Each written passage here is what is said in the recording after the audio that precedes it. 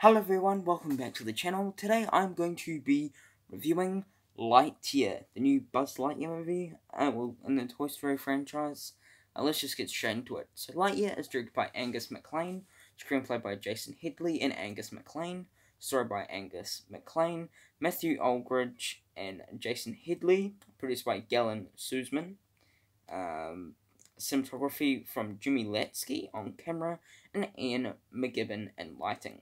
It is edited by Anthony J. Greenberg and music by Michael Giacchino. Production companies is Walt Disney Pictures, Pixar Animation Studios, distributed by Walt Disney Studios Motion Pictures. New Zealand released 15th of June 2022, and the US released 17th of June 2022. It ran for 105 minutes, so around an hour and 45 minutes. The rating of this movie in New Zealand, it's a PG for violence. In the US, it's a PG for action/peril.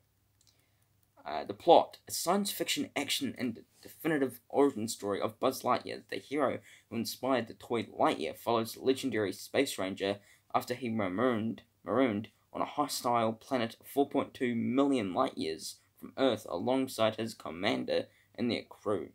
As Buzz tries to find a way back home through space and time, he's joined by a group of ambitious recruits and charming robot champion cat, Socks.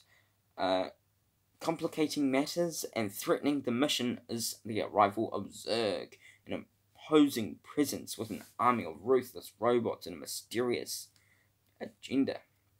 The voice cast: we have Chris Evans as Buzz Lightyear, Kiki Palmer as Izzy Hawthorne, Peter Sowen as Socks, James Brolin as Emperor Zurg, and Taika Waititi as Mo Morrison. Production development on Lightyear started after finishing work on Finding Dory. After co-directing Dory with Andrew Stanton, Angus MacLane was allowed to pitch the idea of making a Buzz Lightyear film. Having always wondered what movie Andy Davis saw in the original Toy Story to get interested in Buzz Lightyear action figure.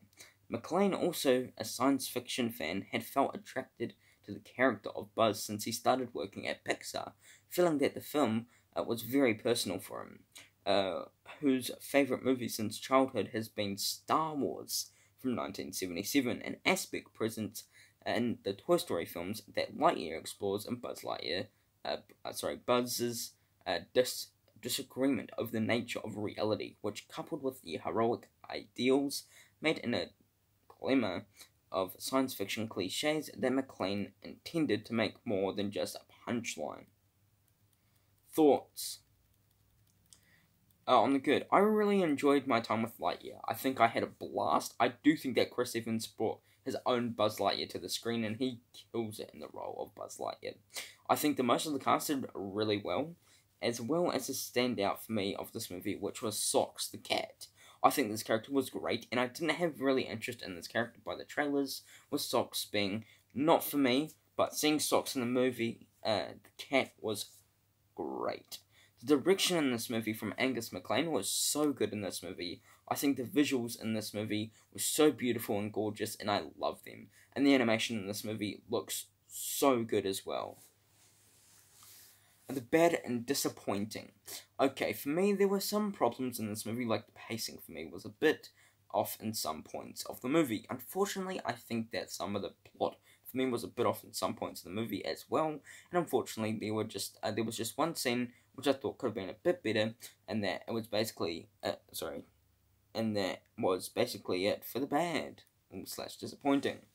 Final thoughts. I think Lightyear was a great movie. Now, I wouldn't say it's amazing for me, because there were some problems in this movie, but it was a still fun movie and entertaining movie as well.